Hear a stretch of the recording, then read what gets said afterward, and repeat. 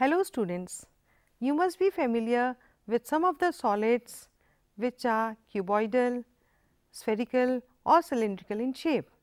You must have seen some utensils of these shapes too. There is one more shape which is very common. Recall the shape of a glass, that is tumbler, which is used for drinking water, or a cup or a bucket. Do you know what these shapes are called as? These shapes resemble frustum of a cone. Today we shall perform an activity to find out total surface area and volume of a frustum of a cone. To perform this activity, we require some materials like cardboard, colored papers, adhesive, pair of scissors, ruler, geometry box and a marker. Let us understand how a frustum of a cone is formed. Look here, we have got a cone.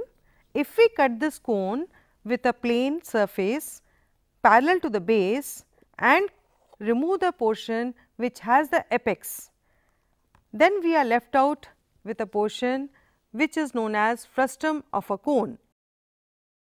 Look here, this surface is known as the curved surface and it has got two circular faces. This larger circular base has radius r1 which is equal to 4 centimeters, and this is another circular base which has radius r2, here it is 2 centimeters, and the height of this frustum of a cone is 6 centimeters.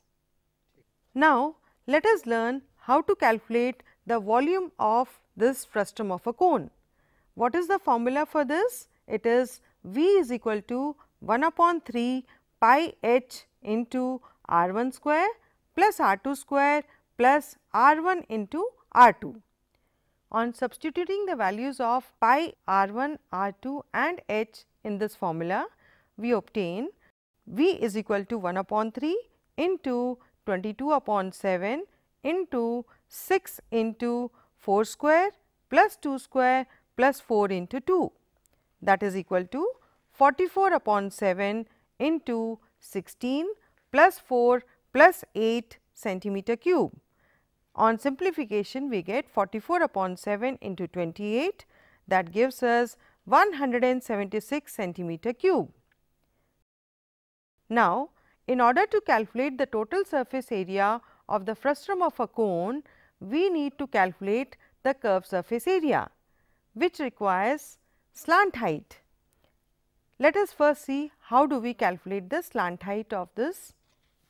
We can calculate slant height by using the formula square root of h square plus r1 minus r2 whole square. On substituting the values, we obtain under root 6 square plus 4 minus 2 whole square, which gives us under root 40. On calculation, we have L is equal to 6.3 centimeters. Now, in order to calculate the total surface area of the frustum of a cone, we need to take the three areas into consideration. This is curved surface area and areas of the two circular bases. We substitute the values in the given formula, that is pi L into r1 plus r2 plus pi r1 square plus pi r2 square. On substituting the values, we have pi into 6.3 into 4 plus 2 plus 4 square plus 2 square centimeter square, that gives us 22 upon 7 into 57.8 centimeter square, which gives us 181.66 centimeter square. This bucket resembles the frustum of a cone. We can see here